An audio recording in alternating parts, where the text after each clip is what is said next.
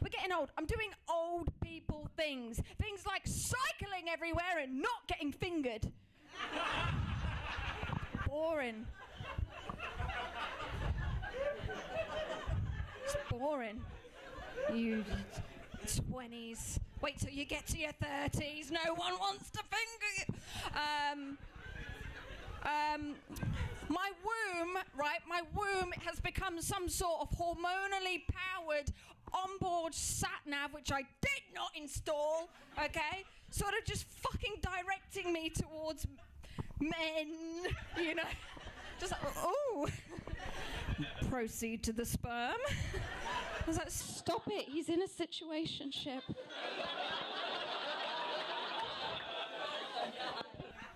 Oh. Stop.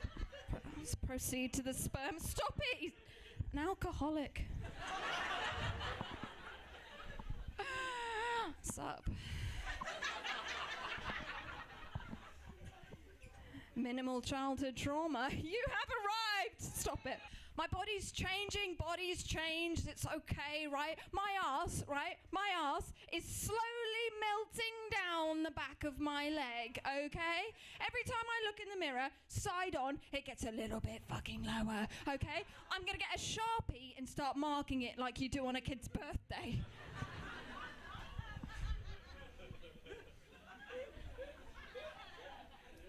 I'm okay with it. I'm okay. I'm proud to be a woman. You know, I embrace my body. Yes, thank you. The only issue I have with it is in certain pairs of jeans, tight jeans, such as a skinny, you know, tend to cut into the back of the leg, creating a string around ham type effect, okay? Creating a second arse underneath the arse I already have, okay? So if you do the maths, that's 4 cheeks. 4 cheeks, 2 arses. 2 arses. I asked my boyfriend if it bothered him. He said no. I enjoy group sex.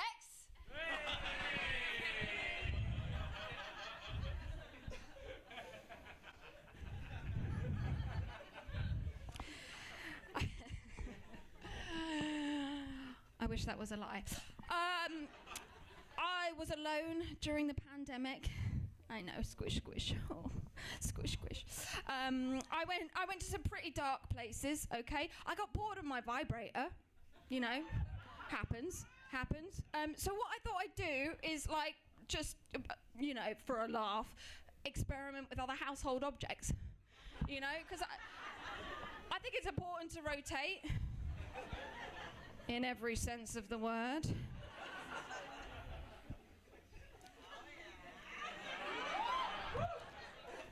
She'll thank me. So after a fairly close call with a battery-operated milk foamer,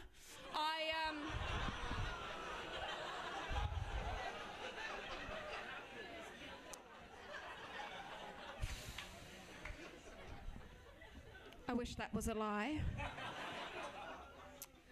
I landed on a remote control, what I found. Not landed. That wasn't my method of testing. My method of testing was perfectly normal, aside from the fact that I was using an old television remote. I've spent a lot of time in America. That's not a brag. Oh. Fuck. I forgot we can travel again. I love America, nothing wrong with it, except the tipping. The tipping drives me mad, it confuses me, okay? Because you don't just tip the waiters and the cabbies, you tip the beauticians. What is the appropriate amount to tip a woman responsible for lasering the hair off of my asshole? Is it still 10%? Well, you say that, mate, but I had to hold my own cheeks open.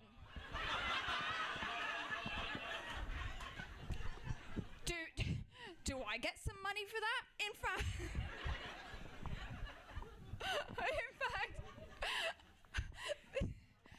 this is no word of a lie, right? I nearly asked for a refund. Here I am, ready, on my belly. Sorry.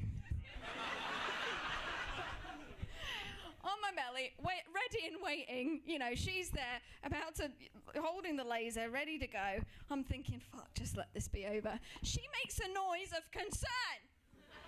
She goes, oh. What?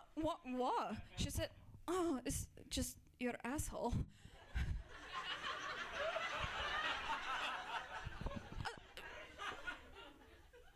What do you mean? What? She said, it's very dark.